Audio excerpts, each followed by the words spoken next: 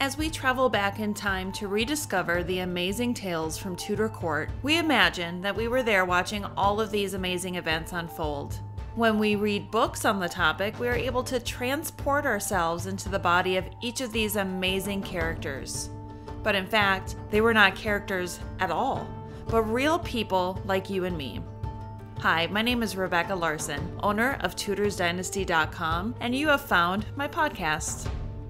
In today's episode, we continue on with our story about the Tudor Dynasty. We look at Mary's time in France as queen up to the year 1522 in English court. I hope you enjoy. Let us start with a little history on Mary Rose. Princess Mary Tudor was born on March 18, 1496. She was the fifth of 7 children to Henry VII and Elizabeth of York. Mary became a beautiful young lady and was considered to be one of the most attractive women in Europe at the time. This is no surprise, as the same was said about her mother Elizabeth of York. Poor Mary was only 7 years old when her mother passed away. As with her sister Margaret, Mary would play a pivotal role in the political alliances of her country. At the age of 6, she had her own household and was given instruction in French, Latin, music, dancing, and embroidery. Henry, Duke of York, future Henry VIII, and Mary got along very well as children. They had a very close relationship. It's said that Henry named the Mary Rose after his favorite sister. It's also believed that his daughter Mary was also named after her. Initially, Mary was betrothed to future Charles V of Spain in 1507, and after many delays, King Henry called off the betrothal. The next alliance and betrothal for Mary, at age 18 years old, was the French King Louis XII. He was 34 years her senior. King Louis had no heir and needed one quickly because his health was failing fast. This was a great alliance for Henry VIII. To have France as an ally would be convenient for England. At the time, young Princess Mary was already head over heels in love with Henry's best friend, Charles Brandon. Marrying Charles was out of the question since he was below her station and not of noble birth.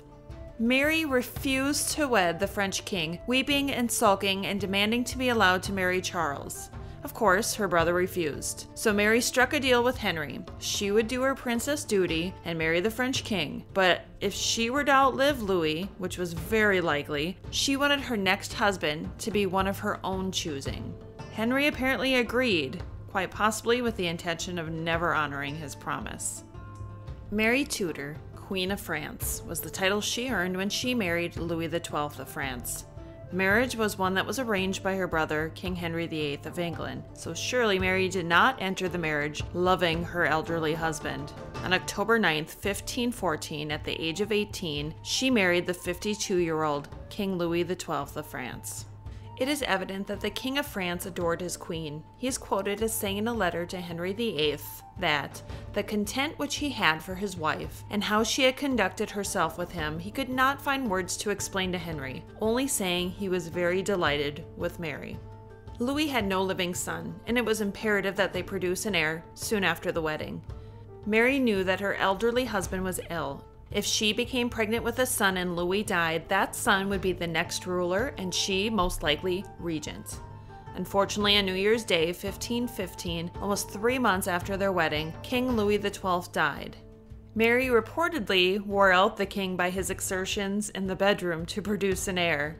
Their marriage produced no heirs, and Mary was called Dowager Queen after the death of Louis. The new King of France, Francis I, attempted to arrange a second marriage for the Dowager Queen, but she only wanted Charles Brandon, Duke of Suffolk.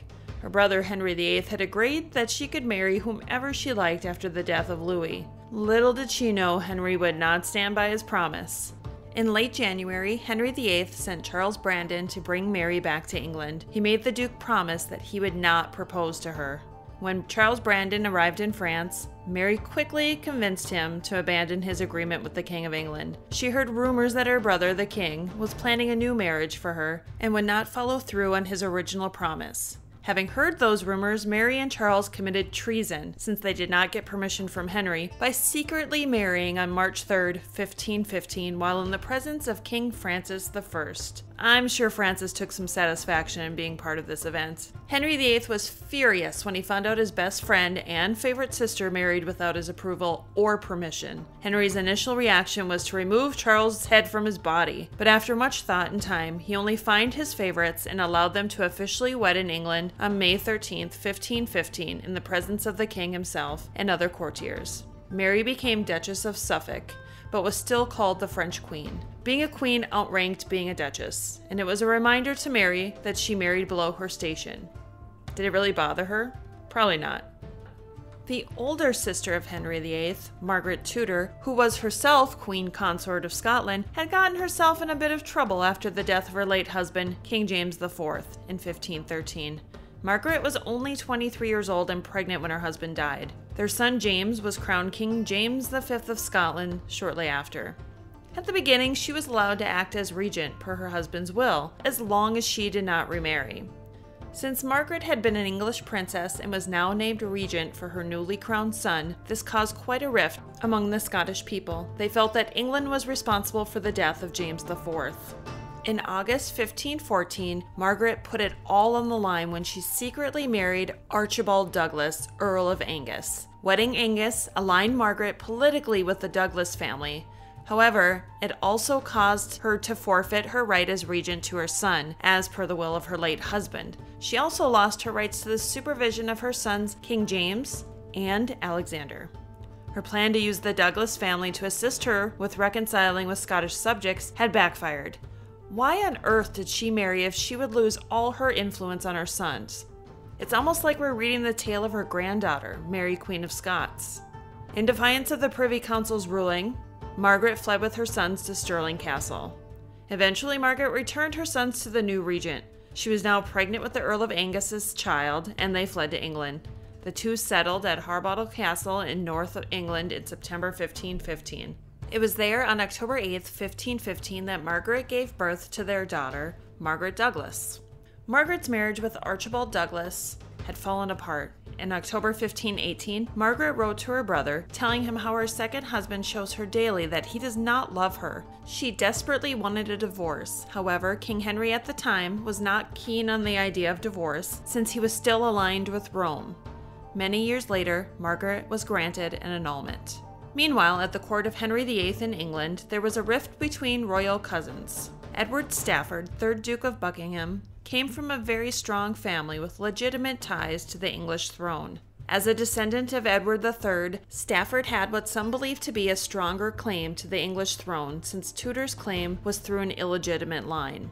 If something were to happen to the king and his daughter Mary, Stafford would be considered next in line to succeed to the throne of England. Henry VIII heard of Stafford's claims and ordered an investigation.